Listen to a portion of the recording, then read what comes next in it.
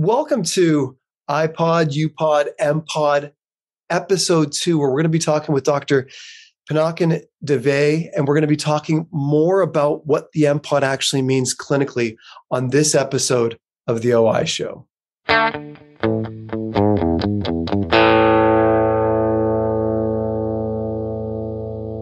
Pinakin, welcome back, and thank you so much for all the information on the new science. I think the new handheld device is going to be very, very interesting because I think it's just going to, for lack of a better way to describe it, it's going to be more accessible to more clinicians. It's not going to be competing for real estate, and it's going to be easy to use on the fly. So if we see someone that we want to measure, we're going to be able to measure it. But saying all of that, why is MPod an important measurement for us to have in really the contemporary eye care practice? Thank you again for having me. So, macular pigment optical density is a biomarker. Simply put, meaning a suboptimal level of macular pigment could indicate risk for certain disease states, and it is one of the alterable or changeable risk factors, meaning if you have a low amount of it, and if you actually manage to increase the amount in your body, then the risk declines.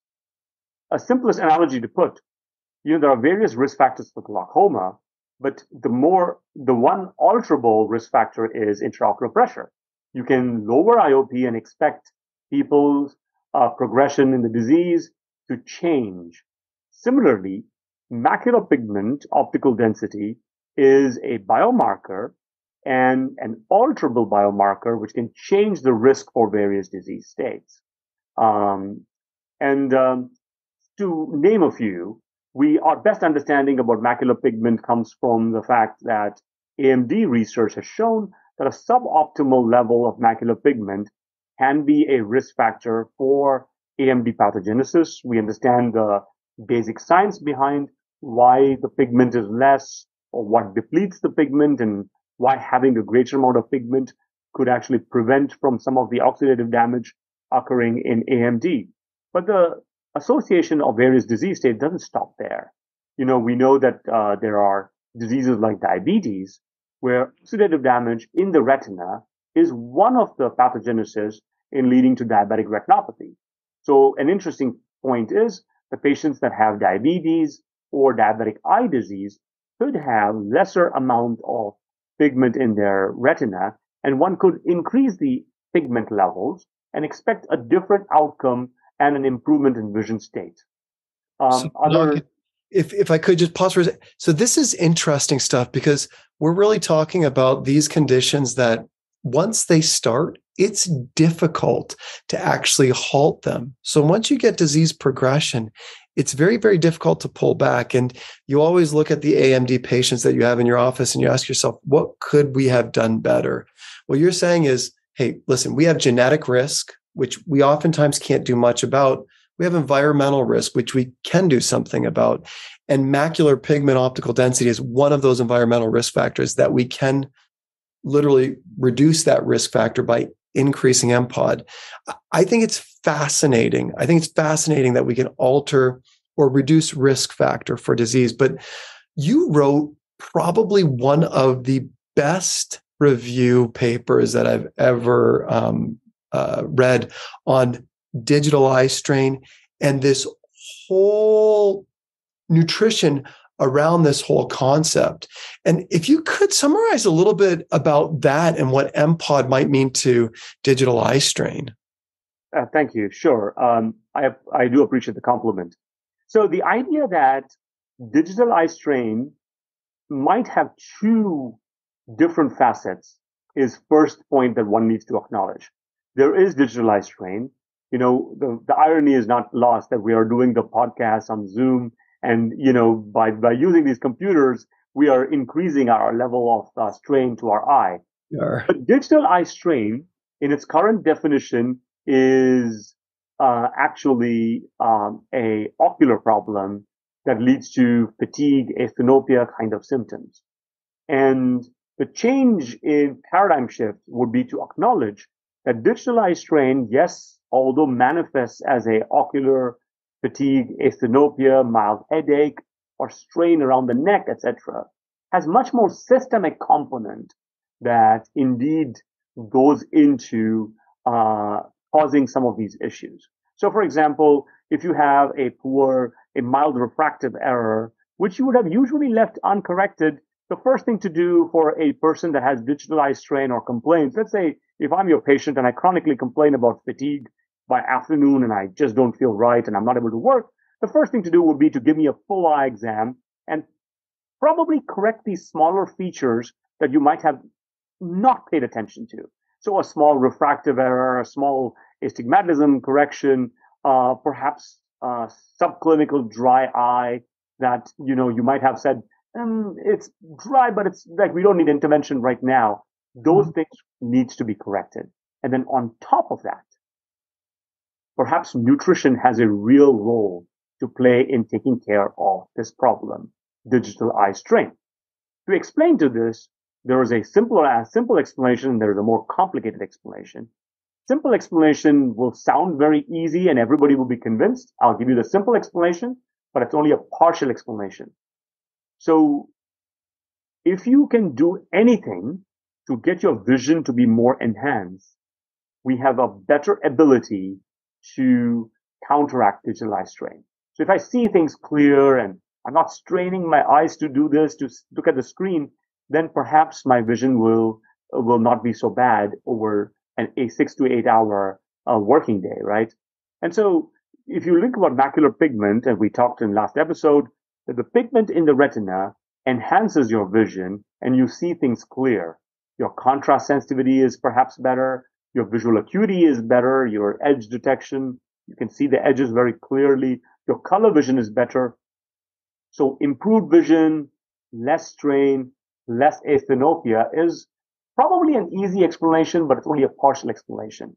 Because I believe there's data that there are many systemic changes that one observes when a patient complains of digital eye strain. So thinking of systemic changes, one of the interesting parameters that is noticed is that we have a poor sleep cycle when we have digital eye strain, and also the cortisol levels in our body is actually increased when we are experiencing this digital eye strain. So let's start with the sleep cycle disrupted. And that's pretty easy to understand nowadays. If you're looking at screens for a very long time, the blue light in the screens, or blue light, any light from the overhead, or perhaps even if you're spending too much time outside in the sun, which we don't have sunlight at 6 p.m., right? So the sun is not the real cause, but the other lighting levels are the real cause. So if you have a lot of blue light getting into the eye, then our melatonin synthesis is suppressed. And so you don't actually fall asleep quickly enough, because you need to increase the melatonin synthesis for us to fall asleep as a first step. And then to keep us asleep and have a good sleep cycle, we need to actually, the melatonin part goes down, but overall the cortisol and other mechanisms need to be also suppressed for our sleep to be nicely smooth overnight. So when you are staring at screens, generally at nighttime, our melatonin synthesis is suppressed, but we need more amounts of it for us to fall asleep. And so that sleep cycle is disrupted. So Pinakin, this is why some people work well with blue light blocking glasses at night, or they feel that when I work on a computer in the evening and I wear the blue light blocking glasses, I can go to sleep easier after I work on the computer screen. Some ways, yes. Although the blue light blocking glasses has some very contradictory literature, given that the blue blockers may not be blocking the blue spectrum as a whole, and the amount of blue light it blocks might be very little, and it may be a placebo effect. But yes, you are correctly pointing out that the blue blocking may be helping some people. But think of your macular pigment as your eye's internal sunglasses. It is blocking the blue light, right, in your retina, and allowing it to be present to a certain level to wake us up in the morning if need to. So we're not blocking the entire spectrum, but your body knows how to take care of itself. We don't need to put an extra pair of glasses or extremely tinted yellow looking lenses that almost, is not appealing. We just need to eat better, have a higher level of pigment in our retina.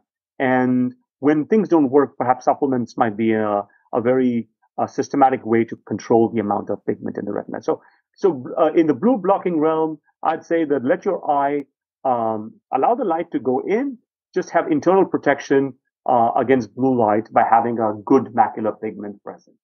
So, Pinakin, would you put that in the realm of a practitioner looking to provide better outcomes for people with digital eye strain? Is macular 100%. optical density, in your opinion, something that we should be measuring and should be optimizing for these patients? Everybody is up in arms and happy about AI, right? They're all excited about artificial intelligence and Chat GPT.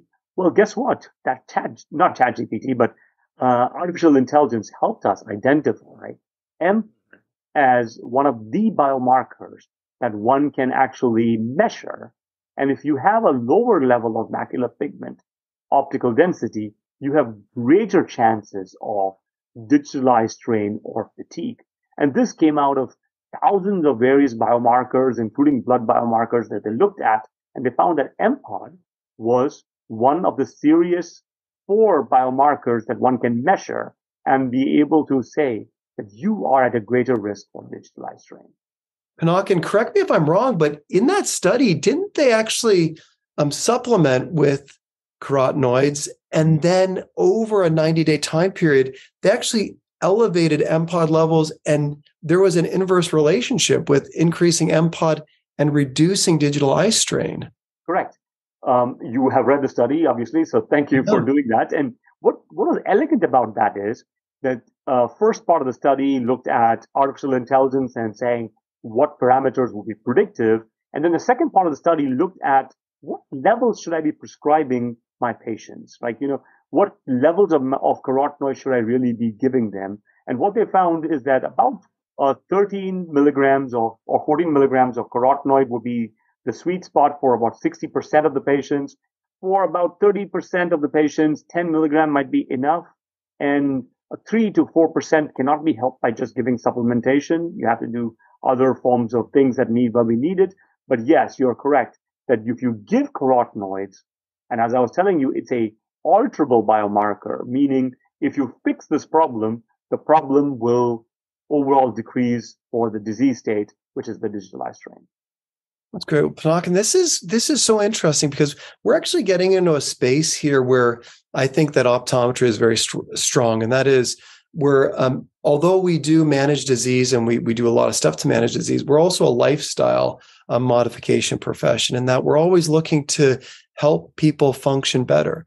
Contact lenses as opposed to glasses, progressives as opposed to 2 pairs of glasses, office lenses so they don't have to tip their head back to see computer screens. And I really see this as additive to our efforts in terms of making people function better. I really see that this is truly a next step. And I think that the handheld device makes it much easier for clinicians to actually do this on a regular basis. Exactly right. And in fact, there have been randomized controlled trials that have looked at people that have used, that are using computers 6 hours or greater, which is almost everybody these days are using computers about 6 hours.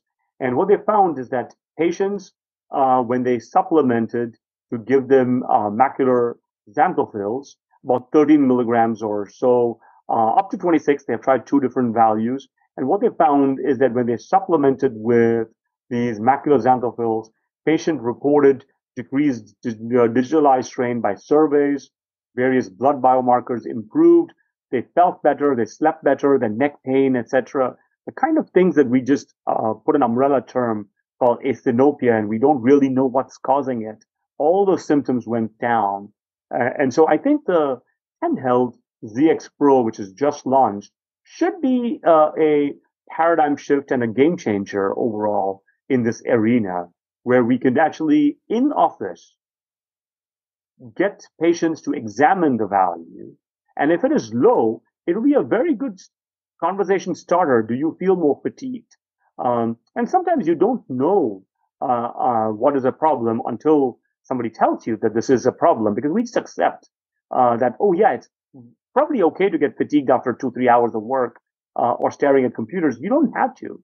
One of my professors used to always say, are you aware of your heart beating?